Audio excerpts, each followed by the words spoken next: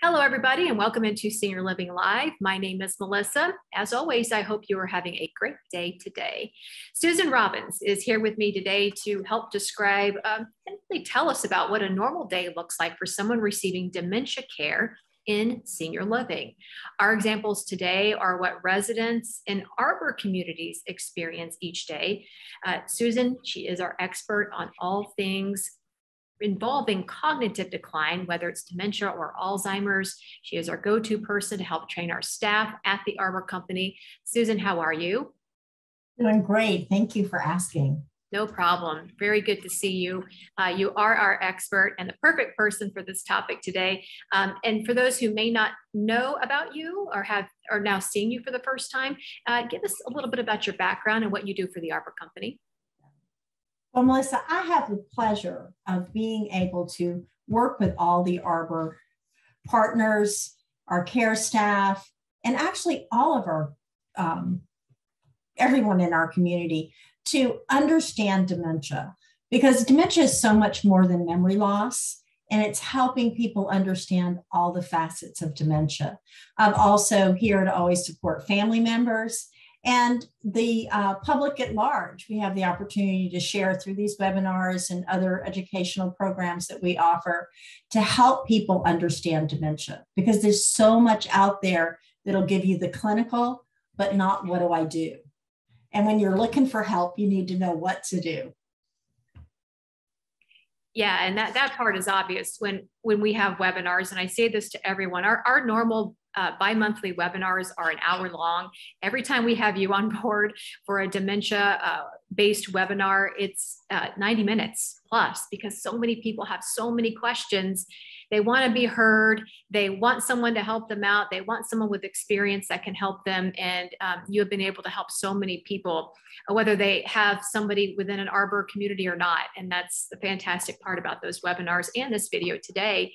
So when it comes to Arbor communities, take us through the different names of neighborhoods for residents who have maybe the beginning stages of dementia or late stages, and what each of these neighborhoods provides in terms of cognitive care for the stage that individual happens to be in. Okay, well, our communities have separate neighborhoods based on what people's cognitive needs are, not necessarily just their physical needs.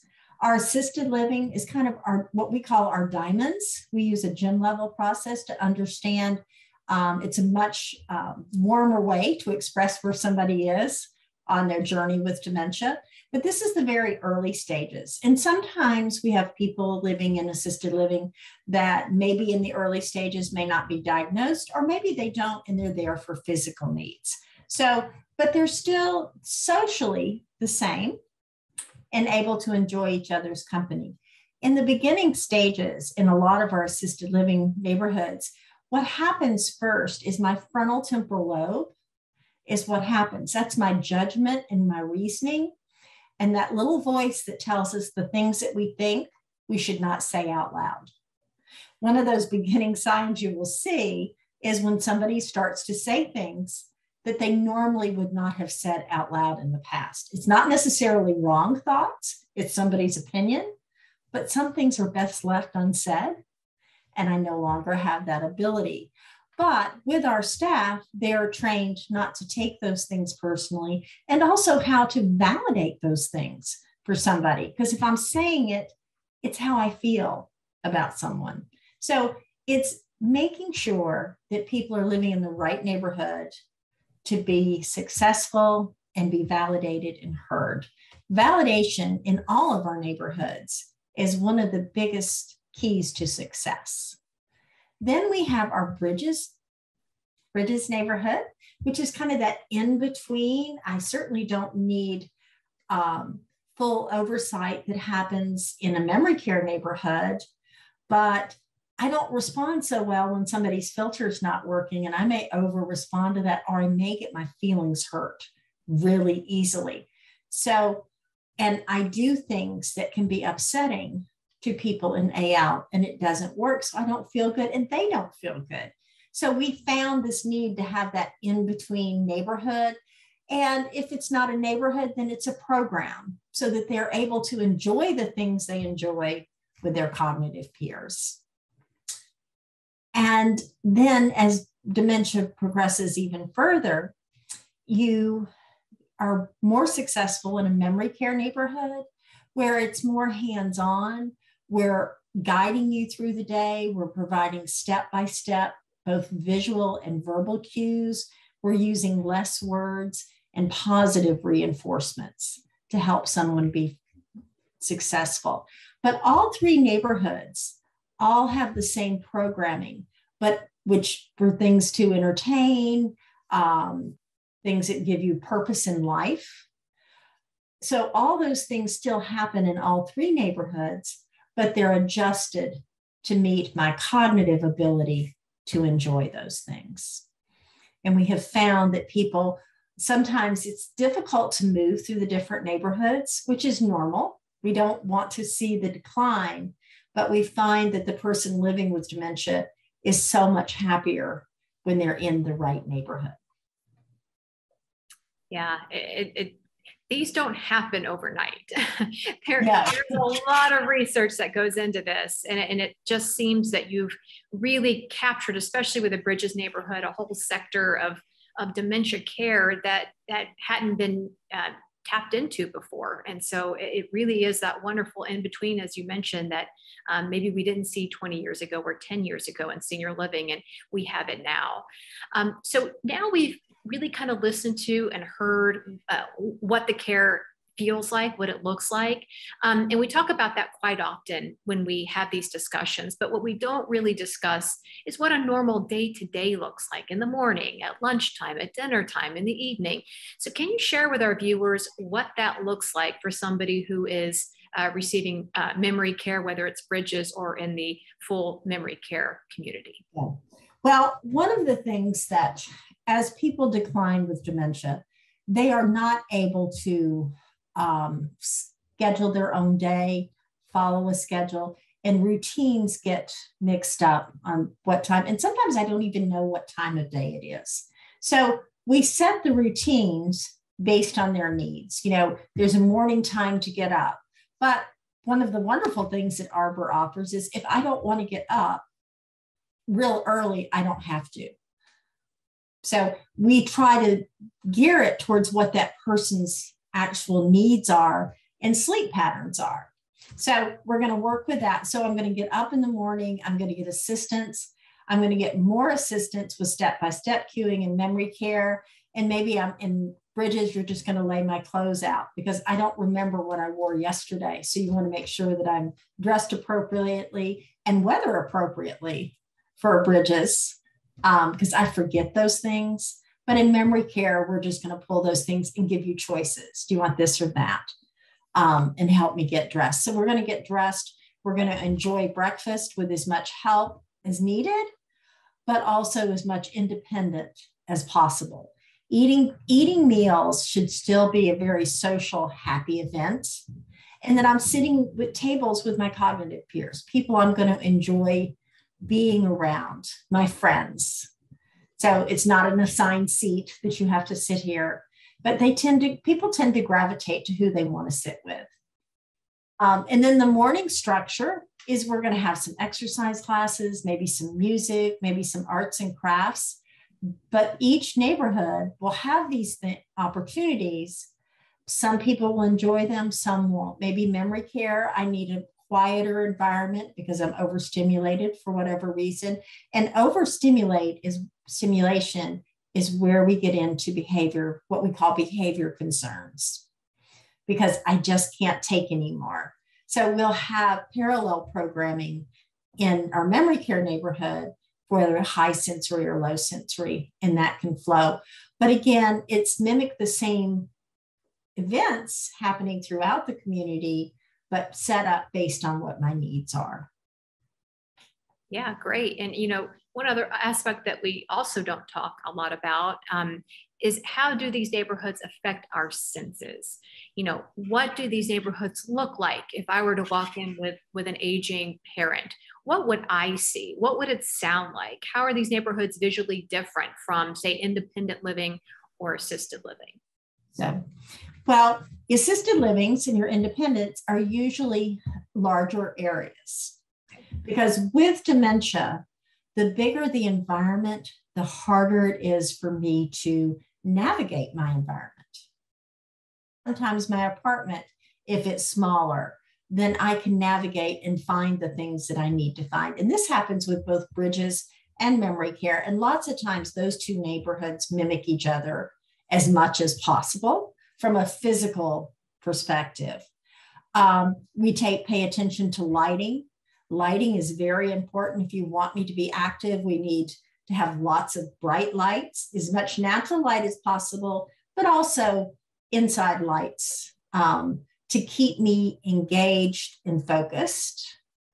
But there are times during the day that you may walk in and the lights may be dimmed because it seemed like we needed a little quieter environment for those residents to be successful. So you may walk in and it may be high energy, and you may walk in and it may be low energy. And this is scheduled to give people that normal flow of the day. Because, a lot of us at 3 o'clock, I need a snack to refresh myself, but I know to go get that snack. And what we do is we watch the body language of our residents to help us adjust the flow of the day on whether music might be very stimulating and sing along, or it might be music that's very quiet.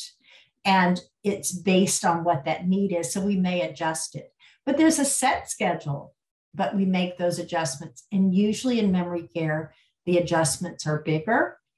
And some people, to stay focused, can't handle loud noises. So we may have people sitting in different areas that are quieter, and they may be more apt to nap because they need those naps in order to enjoy the rest of the day and the things they're enjoying. And everything you've described, Susan, we're talking about this because we have these neighborhoods at the Arbor Company for your loved one or for yourself or for a spouse. But these are also tips that if somebody is caring for someone with dementia and they're doing the best that they can, and maybe they cannot afford, or they don't have the funds to be able to move to an Arbor community or any community, and they're working on this at home with their loved one who is suffering from this disease, they could take some of these tips too. And so I love everything that you've said. You can incorporate, many of the things that you've just said. If you are at home taking on this task, maybe with friends, with family, by yourself, these are things that you can incorporate as well that can help your loved one. So again, we're here to teach everybody. This is what this is all about. Again, it is more geared towards our specific neighborhoods. So I'm glad you pointed some of those out, and we're very detailed in what you were saying. So thank you for that, Susan. So we have really covered a lot here. We've covered all the senses. Now, how about taste? Let's talk about dining with dignity. It is part of a program we see in our Dementia Care Neighborhoods. But Susan, if a viewer is watching for the first time and they don't know what that means or what that is, can you explain how this program works? Well, we want people to maintain as much independence as possible because you feel better about yourself. But as you progress through dementia, you lose some of those fine motor skills. And at some point, using even a fork or a spoon can become overwhelming.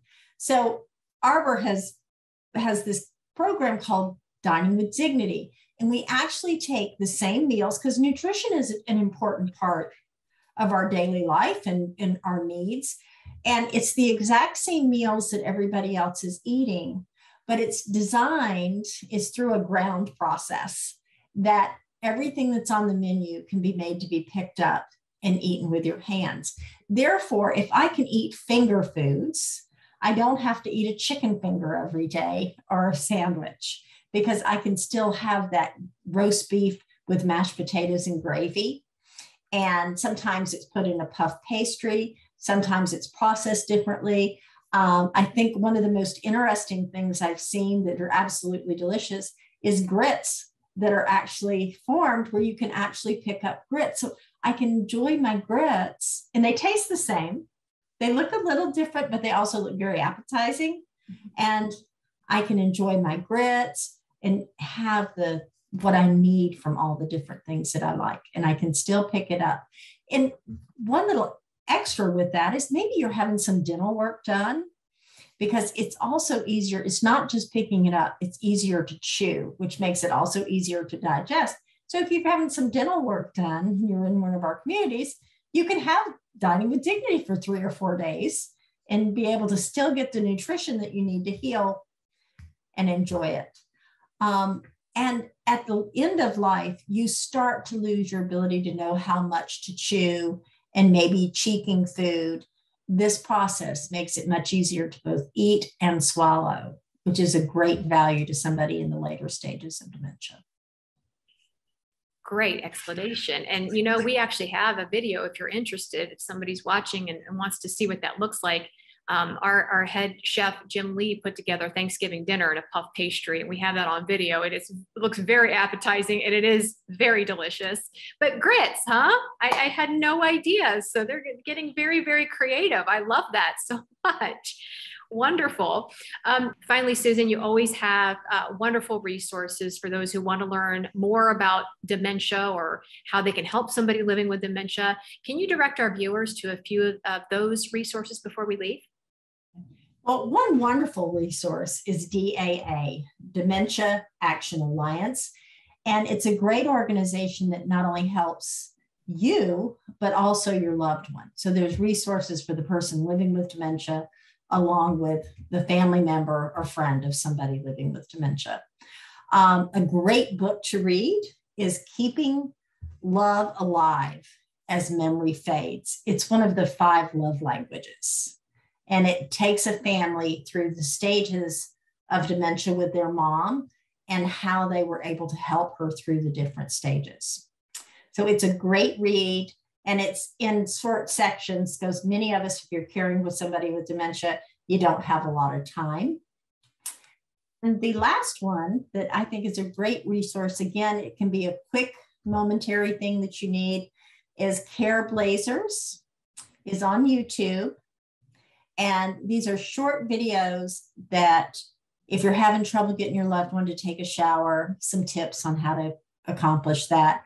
If it won't take your meds for you, are they just upset that day? There's some great tips in the moment of how to help you through those moments in time. And of course, you can always reach out to any of the Arbor communities, and we're more than happy to talk you through some problems or get you some resources that way as well. I'm so glad you mentioned that. We always seem to forget to leave ourselves off the list for some of these resources. Susan, of course, you're our special gem at the Arbor Company when it comes to this particular topic. You've helped so many of our viewers, and I know you're going to help someone else, even if it's just one person watching this video today. Thank you. Thank you. Now, for those of you watching, you can also head on over to our website, www.seniorlivinglive.com, as another resource for dementia care. We have several webinars and informative videos, many of them with Susan at the helm, and these topics, many other senior living topics, all available at our website, 24 hours a day, 7 days a week. You can watch it from the comfort of your home. As always, we thank you so much for being a part of Senior Living Live. Have a great day, everybody.